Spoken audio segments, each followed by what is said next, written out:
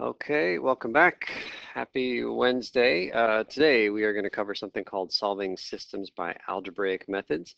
We just had our second quest and I actually wanted to look at one question from that quest. So here it is. It's the very last question on the last page. It said, find the equation of a line that is perpendicular to the line y equals 4 and passes through the point -3, 5. So a bunch of folks said, okay, I know that perpendicular means that the slope is the opposite reciprocal.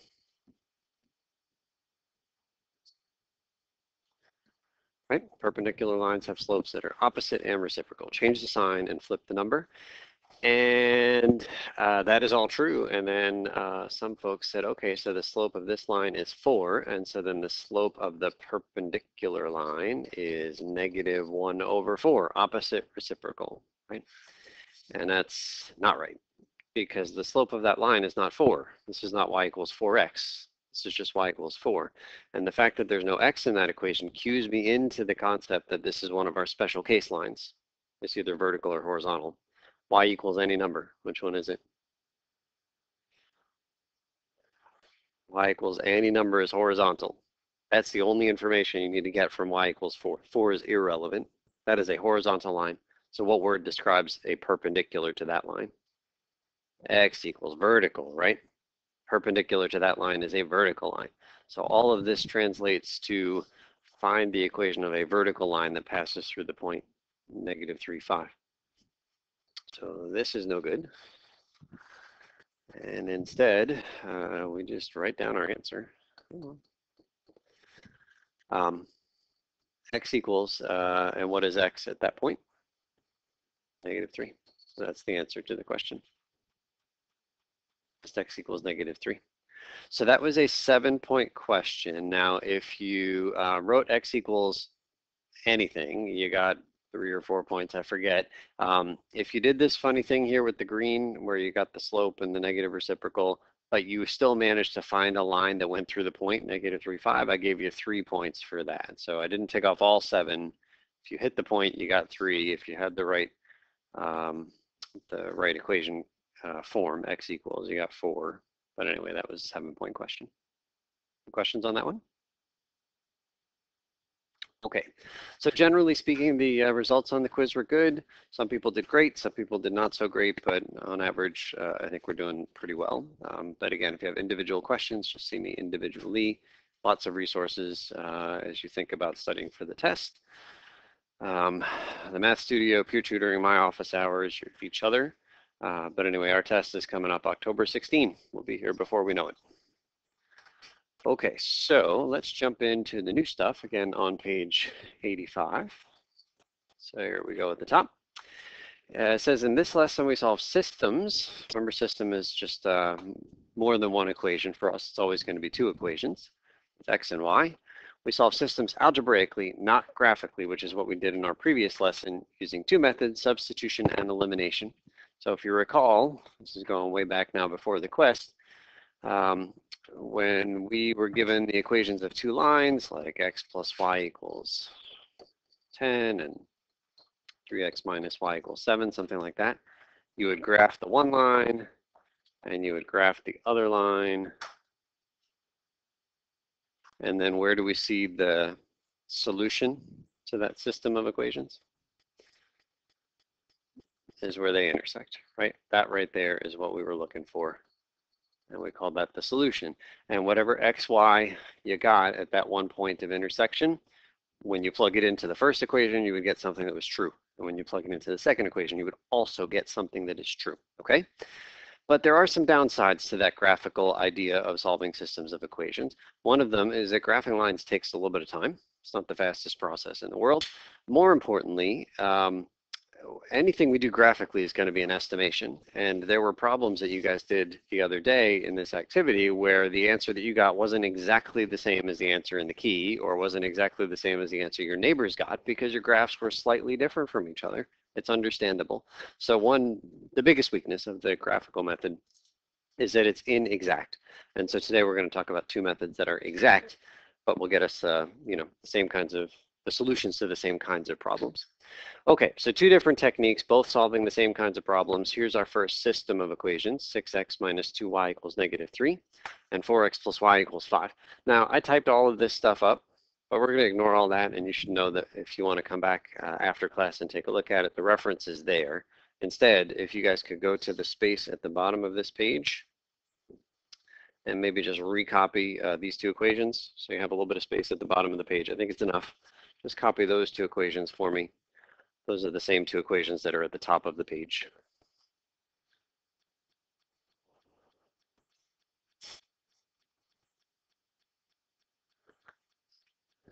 And so what we're going to do is solve that system of equations, but we're not going to rely on a graph at all. We're going to do something brand new called the substitution method. So here we go. Okay, step number one is to take one of these two equations and solve it for one of the variables. One of the equations for one of the variables. And we have choices here. You could solve the first equation for x, like do some work to get x by itself in that first equation, or you could solve the first equation for y, or you could solve the second equation for x, or you could solve the second equation for y. You could pick any of those, they all work. Sometimes, some of those choices are better than others. So don't write this down because I'm going to make one of the worst choices first, and then we'll make the best choice and do that one. Suppose I decide to solve that first equation for x. Don't write this. I need to move the negative 2y over by doing what to both sides? Adding it. Don't write this. 6x equals negative 3 plus the 2y, yes? And still solving for x, what do I do to both sides? Divide by 6. Don't write this either. X equals negative 3 plus 2y over 6. Yes, we have correctly solved for x. Totally fine. But this is pretty messy, isn't it? I mean, it's a big old fraction. There's no getting around it. We did what we had to do. But we had to divide by 6 at the end because there was a 6 in front of this x. What if instead we had decided we were going to solve that first equation for y? What would we have to divide by in the last step when we solve for y? Negative 2 maybe, right? Still fractions.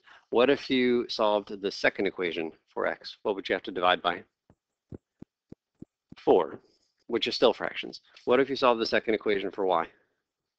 We don't have to divide by anything because there's an invisible 1 in front of the y. That's the winner. So none of this stuff here, and instead we're going to solve that second equation for y. So do write this down. Need to move the 4x over by doing what? Subtracting from both sides. So y equals 5 minus 4x.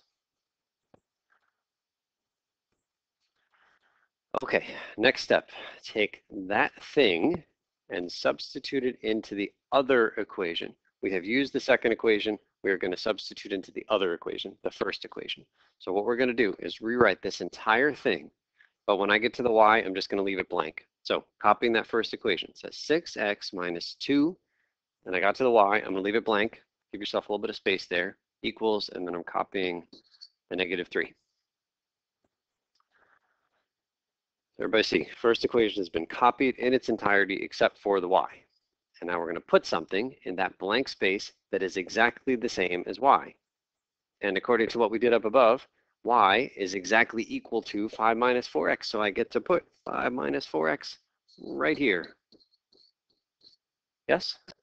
That is equal to y. So all I have done is substituted for y. But I left something out that we got to have. We need parentheses because y used to be just a single term, but now y is represented by two terms. And there's going to be some multiplication happening there.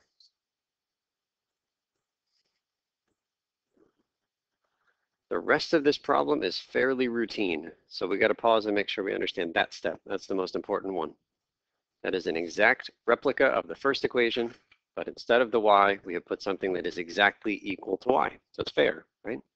But we had to bring parentheses in. Everybody see it? Okay, the thing that makes this equation much better than the first two, how many variables are in that equation? Just one. Much better. In fact, I could have given this equation to you on the first day of this class and said, hey, go solve it, and you would have had no problem doing it, right? So like the rest of this is somewhat old. It's ordinary for us. That was the new stuff. Okay, so we'll distribute here. 6x minus 10 minus 8x equals negative 3.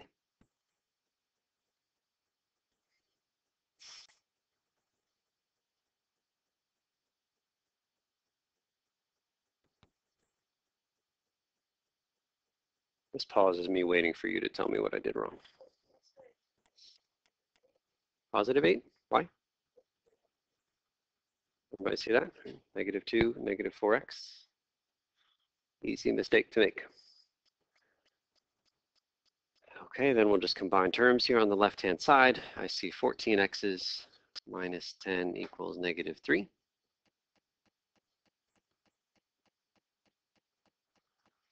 I'll bring that up here, add 10 to both sides. 14x equals, 7? And then divide both sides by 14.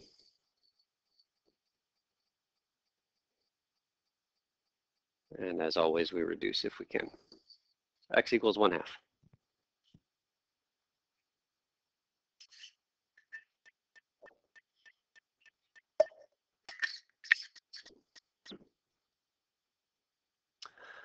Okay. In many algebra problems, when you find x, you are done and you move on. Are we done? We are not done. What else do we need to find? We need to find the y. Remember, there's like some geometry thing happening here, right? Like I drew this picture.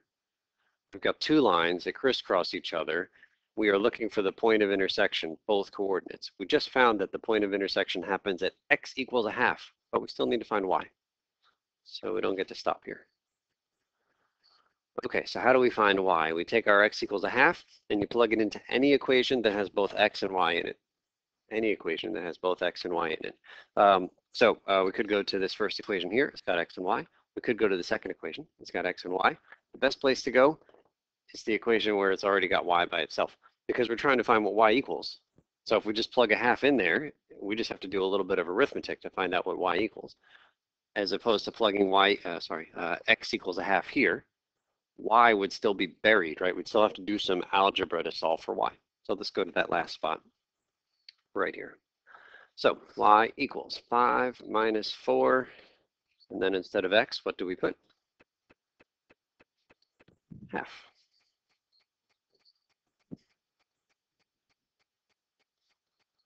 Half of 4 is 2. 5 minus 2 is 3. So y turns out to be 3.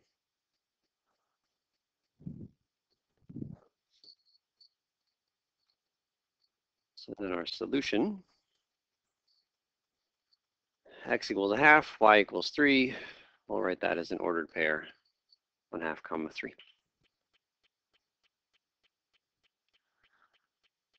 Any questions on that one?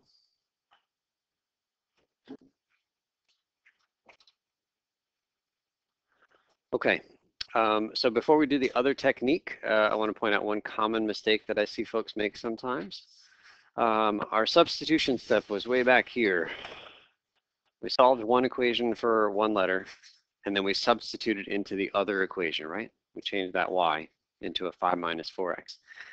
Sometimes I see students substitute into the same equation that they used in the first place. And so if you went to try to substitute this value of y right back in here, let's see what happens. All right, do this in blue. Okay, so the second equation I'm copying, it says 4, you don't need to write this. It says 4x plus, and then I'm gonna leave a blank, and then equals 5. But see, that's the second equation. 4x plus, and I'm leaving a blank right there for the y, equals 5. And according to our work, what can we substitute for y? 5 minus 4x, right? That's legitimate. Instead of y, we put 5 minus 4x. So we'll put that.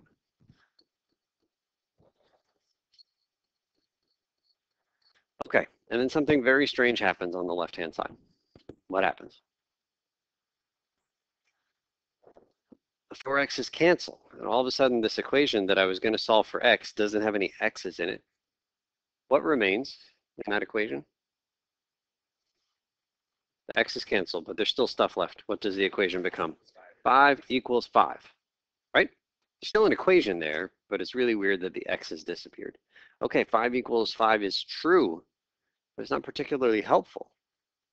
And if you substitute into the same equation you used to solve for one of the variables, you will always get an equation that is true, but not helpful, because the variable will all disappear, okay?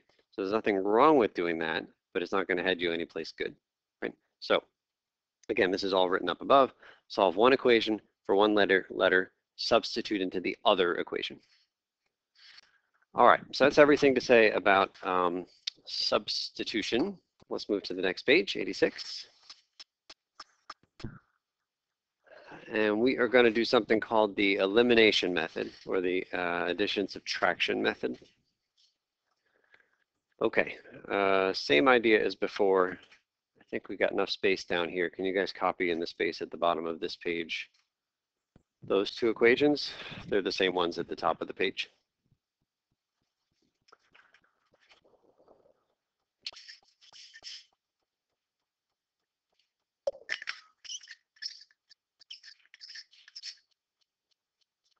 And just like before, all of this is written out in text up above. You can read it later if you wish, but we're just going to do this problem from scratch together here. Okay, so first thing to say, the technique we're about to do solves exactly the same kinds of problems as the technique from the previous page. We're still solving systems of equations. It is still two equations with x's and y's in them. We could very well use substitution on this thing, or we could use the new technique. They both solve the same kind of problem, and they both get you the same answer at the end of the day. If you wanted to use substitution, the technique from the previous page, would solving the first equation, would that bring fractions into the problem? Solve for x in that first equation? We'd have to divide by 9 at some point. If you solve for y in the first equation, we'd have to divide by 6. Solving for x there is division, solving for y there is division. So in this case, there isn't any way to avoid bringing fractions into the problem if we do the substitution method. But with this new technique we're about to do, we're going to avoid fractions until the very end of the problem. So let's give it a shot. What we are going to do is multiply the first equation by some number and the second equation by some number, and then some magical stuff is going to happen. So don't worry about where these numbers come from for right now. But I'm going to say we're going to multiply the first equation by 2, and we're going to multiply the second equation by -3. Again, those are magic numbers for right now, but in about a minute, it will become clear where those numbers came from. But for right now, let's just see what happens when we multiply these numbers that I pulled out of a hat. Multiplying both sides of that equation by 2. So the 2 hits the 9x and gives 18x, plus the 2 hits the 6y, times that guy is 12y. All too often, I see people leave the 5. What should it be? 10. We are multiplying both sides of the equation by 2. You can't just do something to one side without doing it to the other, all right? Okay, it's not clear how that equation is any better than the original first equation. In fact, you could argue it's worse because the numbers are all bigger, but at least it's equivalent, right? I mean, it's like the same line if you were to graph both of these equations. Okay, second equation by -3. What do we get? -18x plus 15y, again, negative times negative is positive, equals -27. Okay, and so here's where the magic happens. We are going to add these two equations. I'll start on the right-hand side. Adding -10 and -27, that looks like -17, equals, how many y's do we have when we add up that column? 27 y's. Oops, 27 y's. How many x's do we have when we add up that column? No x's. You could put 0x if you want. I'm not going to write anything. So the equation that we have now is 27y equals -17, which is a heartbeat away from being solved, right? This equation is much better than any of the other ones up on the board. So we'll solve this equation, and then we'll talk about like what made the magic happen before. So what is y equal to here?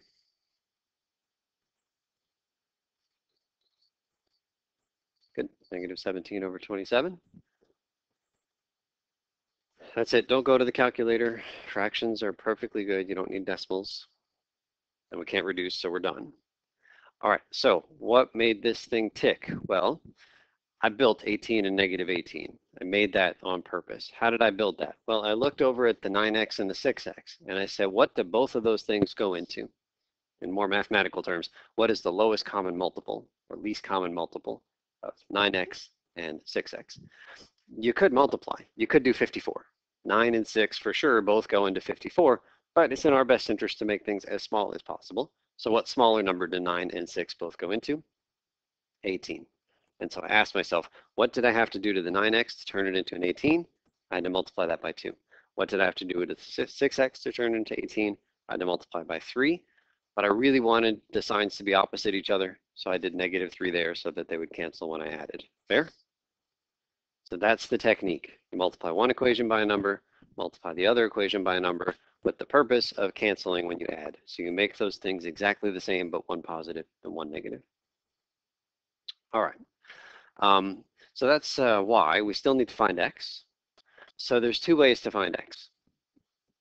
We could find x in exactly the same way we did on the previous page. Once we knew one variable, we substituted in. I'll show you. I think we are right here.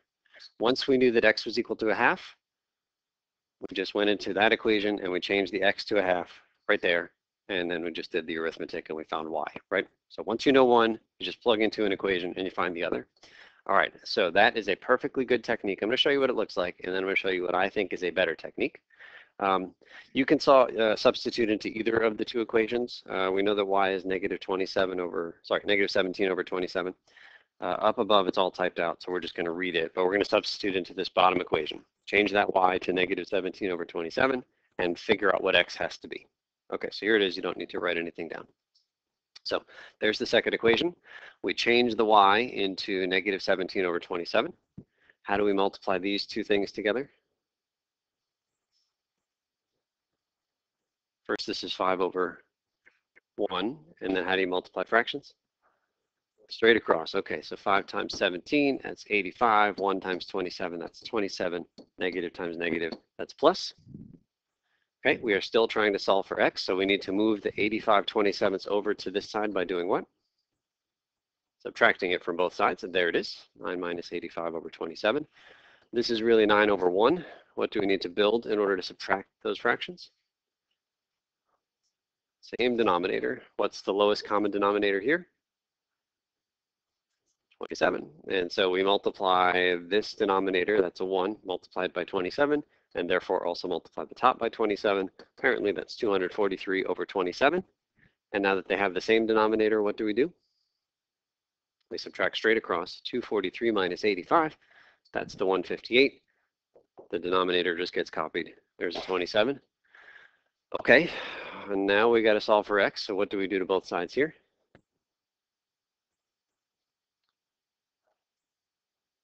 Divide by 6, right? We divide both sides by 6. But that's actually kind of awkward because then you got this fraction divided by 6, right? So another option would be to multiply by 1 over 6. And by that, that will cancel the 6's. So is that reciprocal idea? So we can multiply both sides by 1 over 6. And so that is what's written right here. And then how do we multiply fractions? We go straight across. Turns out we can actually reduce here. 6 and 158 are both even. So you could divide them both by 2. So that becomes a 79 and the 6 becomes a 3. And then we'll go straight across.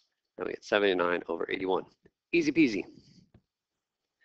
All right, so that is the right answer, and that is one perfectly valid technique.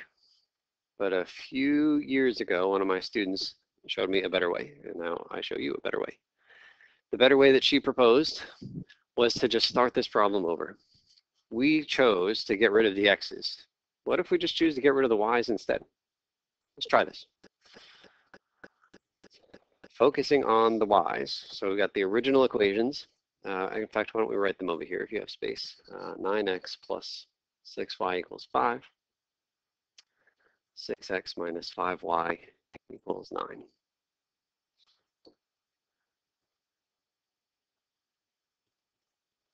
Now we're going to focus our attention on eliminating those y's. So I see a 6y and I see a 5y. What's the lowest common multiple of 6 and 5? 30. We're going to turn them both into 30. What do we need to multiply the first equation by to turn that y into 30y? Multiply that equation by 5. Yeah? Second equation, I'm trying to turn it into 30y. What do you multiply it by? 6. Last thing is the signs. I want them to be opposite signs. Are they going to be in the current form? Top one will be positive 30y, bottom one will be negative 30y. That's exactly what I want. If it didn't work out the way I want, I would make one of them negative, but I think we've got it exactly in the right form at the moment. Okay, so let's carefully distribute there up on both equations. So 5 times 9x, that's 45x, plus 30y, that's what we built, equals 25. Don't forget to multiply both sides by the magic number. Distribute the 6 through the second equation. 36x minus 30y equals 54.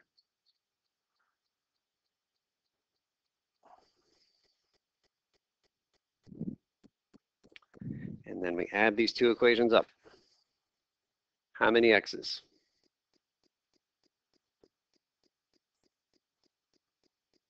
$81 is good. 81x. How many y's? None. That's what we built. Equals. Add on the right-hand side. 79. And so one last step to solve for x. Just divide everything by 81. So we get 79 over 81. And so I want you to compare the difficulty of that part of this problem to what I had typed out and what we just went over with all the fractions. Which way do you like better? This way. Me too. And I have nobody to thank but that one student a few years ago who said, hey, couldn't we just do this instead? As soon as she said it, I said, of course, that's so much better than what I've been teaching. Yeah. Okay, and don't forget to write the final answer here. 79 over 81, that's the x, comma, negative 17 over 27. So that is called, yeah, Kara.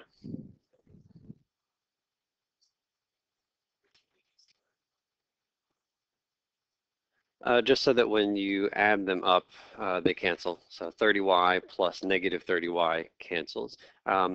There are other places where they would have no problem making it both the same, and then they would say subtract the two equations. 30y minus 30y cancels. 45x minus 36x, that would be 9x. 25 minus 54, I don't know, negative 20, what is that? Negative 29. So totally fine to make them exactly the same and then subtract. But I've had a bunch of students who make careless subtraction errors, and so I've just decided, yeah, I've just decided to make them opposite so we can add every time. Yeah. Okay, all right, so that is the elimination method or the addition subtraction method. All right, so last new topic for today is up here in number 4. So it says usually two lines intersect at a single point, but the class before the quest, we had a couple of pictures we saw where we had special cases. So one way that two lines could fail to intersect at a point is what? What kinds of lines could I draw where they wouldn't intersect at a single point? Could draw two parallel lines, in which case how many points of intersection do they have? 0, right? So there'd be no solutions to that system of equations because there's no points that are simultaneously on both lines.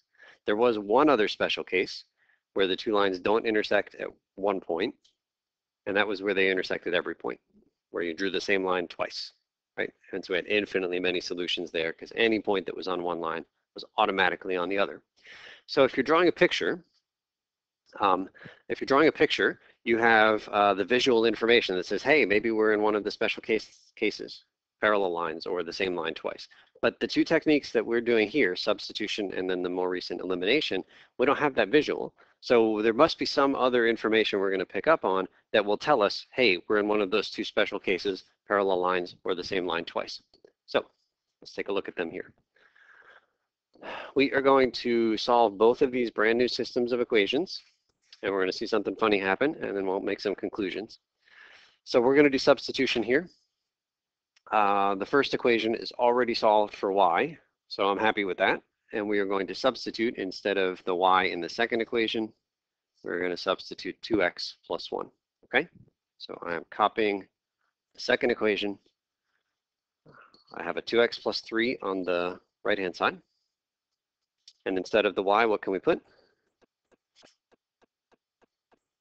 2x plus 1.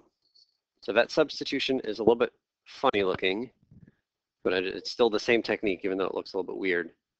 We just changed the y on the left-hand side to 2x plus 1. Okay, and then if we choose to get the x's on the same side, let's subtract 2x from both sides, and what happens? Subtract 2x here, subtract 2x here. What do we get? No x's left over. So what remains in the equation? 1 equals 3, which is troubling for me as a math guy. So it's weird in that the x's disappeared, and then extra weird that I get this nonsense equation at the end. Let's pause on that one. We'll come back to it in a minute and try part B. Again, we're going to substitute. Again, we're given a gift in that the first equation is already solved for one letter. So we are going to change this y right here into what? Into 2x plus 1, right? Because that's what y is equal to. So here we go. This equation is 6x minus 3, and then I'm going to leave a blank space, equals negative 3.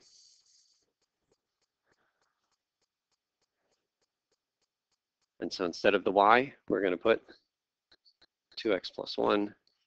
Notice that we had to bring parentheses in.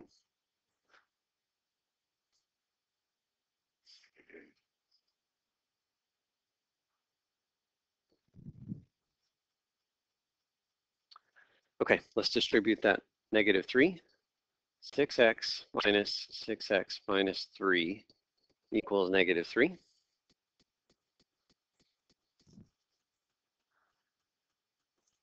And then on the left-hand side, we'll combine terms. And what happens? The x's cancel. And we get what equation? Negative 3 equals negative 3. Still weird in that the x has disappeared, so we don't have an opportunity to solve for x. But at the very least, we got an equation that was true, as opposed to the nonsense up above, where 1 equals 3. So here's what we do when we're in one of these cases. When solving a system of equations, if the variables all disappear, that's our clue that we are in one of the two special cases, two parallel lines or the same line twice. If you end up with a false statement, such as 7 equals negative 2, then there are no solutions to the system. It was two parallel lines. If you get something false, no solutions, two parallel lines. I'm not going to use this system, this symbol, but the book will. That looks like a 0 with a line through it. It represents the empty set. That is to say the set with nothing in it. So if I said, hey, tell me the set of all things that are solutions to that system of equations, you would say, well, there's nothing in that set because there are no solutions to that system. So your book is going to use that symbol for the empty set. If you end up with a true statement, such as 4 equals 4, then there are infinitely many solutions to the system. That was a case where it was the same line drawn twice. All right, let's make our conclusions way back up here. 1 equals 3. How many solutions to that system of equations? None. No solutions. That is what you write. Our book will use the fancy symbol for the empty set. I will write no solutions. Those were two parallel lines, never touching each other. So no points of intersection. How about the negative 3 equals negative 3? How many solutions? How many? Infinitely many. That's what we write. Infinitely many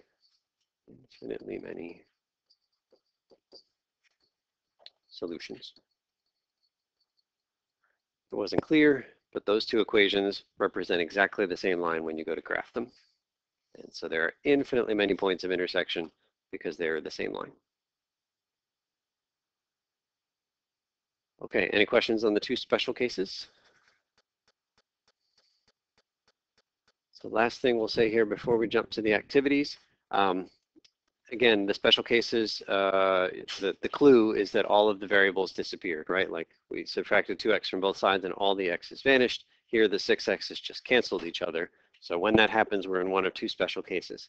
However, if you remember, way back when here for substitution, in this case, we solved the second equation for y. And where did we substitute that thing? Into which equation? Into the other one, into the first one. Well, what happened when we accidentally substituted into the same equation that one came from? What happened down here? What canceled out? The variables canceled out, and we got no x's, and we got 5 equals 5. And now we just learned, if you see 5 equals 5, hey, that's one of our special cases. There's infinitely many solutions. No, it just means we made a mistake. I mean, like, do the substitution method the right way and we got no problems. But if you do it the wrong way, now all of a sudden we have this new information that says, oh, that's just one of our special cases. It's not. Okay. All right. So if we go to the next page, I will point out the instructions here are a little bit unusual. So there's going to be some words about apples and oranges. You're going to carefully write a system of linear equations, 2 equations. You're going to solve that system using substitution, meaning you're going to get the complete answer, x equals 15, y equals 7, or whatever it is.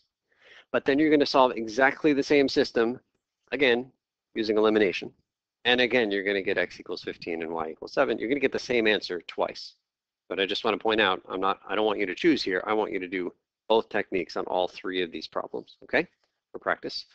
You might have time to finish all 3 of these, even though you're doing them all twice. There's lots of problems in the even more practice section for us to practice with. So let's get started here.